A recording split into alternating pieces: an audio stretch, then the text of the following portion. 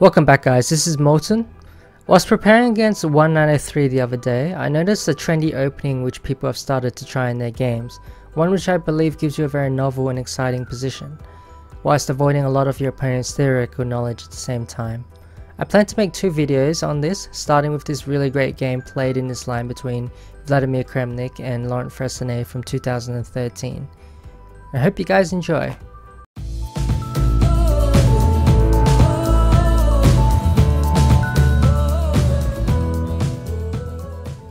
Vladimir Kramnik, who is now retired from professional chess, had a reputation for being one of the most difficult players to beat, especially in the later half of his career. However, in this game from 2013, Fressinet plays a very sharp and offbeat opening which catches Kramnik off guard. So let's take a look. Before we get started, don't forget to hit that subscribe button if you haven't already done so, and tap that notification bell so you get notifications every time I upload a new video. The game starts out 1903, d5, g3, and here instead of going all the mainline options with bishop g4 and knight f6, black can immediately surprise his opponents with this move knight to c6. Already black is threatening to play the move e5, and white has to make a slightly uncomfortable decision of what he wants to do. If he goes bishop g2, then black will simply respond with the move e5 with a very strong pawn center. Therefore, usually here, white will play the move pawn to d4 in order to stop that. And in this particular position, black has two main moves. One is bishop to g4 and one is bishop to f5. Bishop to f5 is gaining a lot of popularity recently, and we'll look at that in our second game in this line. Here instead, Fressinet chooses the move bishop to g4, after which white has two main options.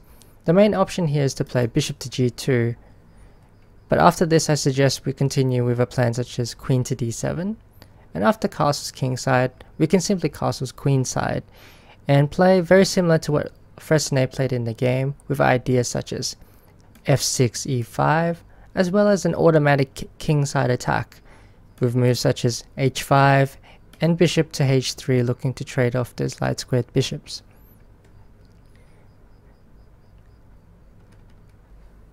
Instead, Kramnik chose to play knight b to d2.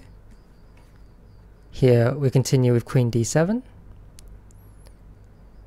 And Kramnik played the move h3. The downside about h3 is that white will always have to defend this pawn on h3 before he can manage to safely castle to the king side. White played c3. And here black's plan is to push in the center as quickly as possible and eventually castle queenside. There are two ways to do this. One way is to play the move f6 first. And for example, next move we're playing e5, so white needs to try and stop that. One game continued here, knight h4. Black wanted to keep the bishop pair, so we dropped it back to e6, temporarily blocking our pawn. But after bishop g2, the bishop dropped back to f7, and then here we can see that black is going to play e5 pawn break next move with a reasonable position. Instead, Fressinet chooses to immediately go for the initiative with this pawn sacrifice, pawn to e5. Very ambitious novelty, and the idea is that black sacrifices this pawn and goes for very fast piece development. And this is an idea which I first learned from playing a slightly unsound opening from the black Madima gambit with the white pieces, but here it's even better version for black. For example, after white takes it, then Fressinet can first castles queenside.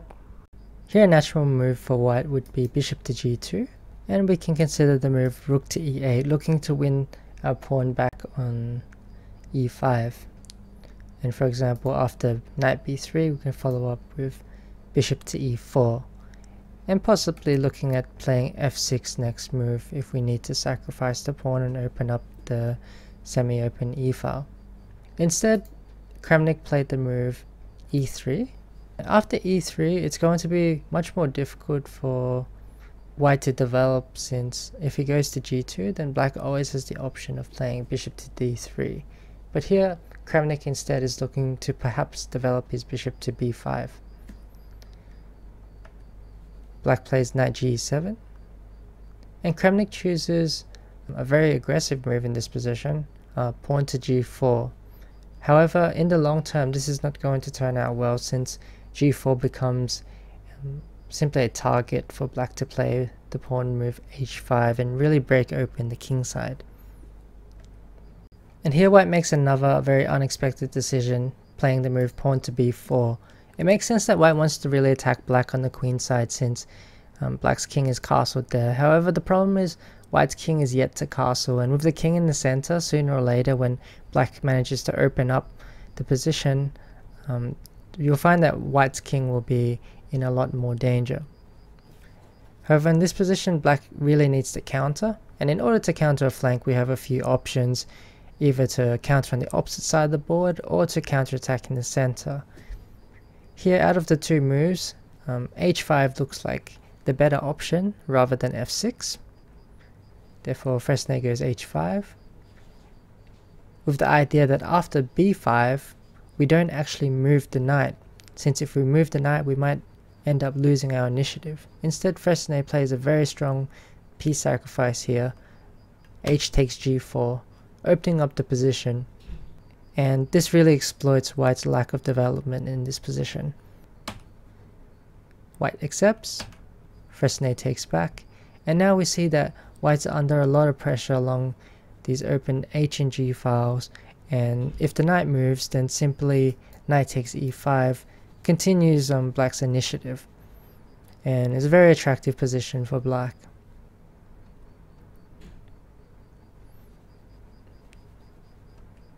Instead, Kramnik tries a counter sacrifice with the move pawn to e6, the idea being after we take with the queen, he plays knight to d4, hitting our queen with tempo, forcing a knight trade. Here we should take the knight in order to not lose any more time, and after pawn takes, Fressinet played the move bishop to e7, looking to bring the bishop into h4 and create threats of queen takes e3 next move. However, here suggestion by the computer was bishop to b4, and for example after queen b3 you could play bishop takes d2, bishop takes, and then bishop e4, and after rook h2, queen d6 is very strong, king the rook on the king side, which can't easily be defended and is running short of squares. For example, after f4 here, we can simply play pawn to g3, forcing the rook to go to g2, and then we can simply take the pawn h3 with a decisive attack. However, this is a computer variation obviously and not so easy to see. Bishop e7 makes perfect sense. After bishop g2, Fressinet simply took the pawn, attacking the bishop. Bishop goes to f3, and now with the threat of bishop g4 coming next move, Fressinet plays a very natural response. Bishop to f5, looking to support the h3 pawn by pushing the g5 pawn up the board. Queen to a4 is played, but here we simply play move king to b8, defending the pawn on a7. There's no need to push any of our queenside pawns, since that will only create further weaknesses and squares for white to attack us. Kramnik played bishop to a3. We don't want to trade off pieces in this particular position, since the bishop can be a very dangerous piece for white. So instead we play bishop to h4, setting up the threat as well of queen takes e3 with tempo. Knight f1 was played, and now we continue our attack on the king side with g5. Here white plays rook to h2, which loses immediately. However, it's so difficult to suggest a better move for white since he's under so much pressure. After g4, bishop to e2, bishop to e4 was played, and now we can see that the problem is that white can't really castle queenside, since there's no king safety at all, and the king side is completely destroyed. Rook c1 was played. Here black played the move bishop to g2, completely tying up white's king side. The plan is to go bishop takes f1 followed by g3. Queen a5 was played. Rook c8, a very good move from black, not committing any pawn weaknesses on the queen side. Rook c3, And here black found a very good combination to forcefully get his pawns across on the king side. He starts out with the sacrifice bishop takes f2, forcing the king to take, and now he removes the defender of the g3 square by playing bishop takes f1. If bishop takes f1, then he has moves such as queen f5 check followed by g3, forcefully getting the pawns through. Therefore after king takes f1, black simply played g3.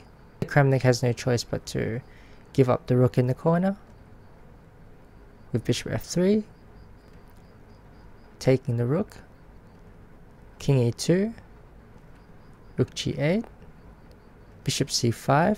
Here Fressinet calmly plays the move a6, defending against all threats, and after bishop h1, finished the game off in very nice style with the move rook to g2 check, blocking the bishop in the corner and bringing the rook and queen into the attack, while at the same time white has no counterplay on the queen side.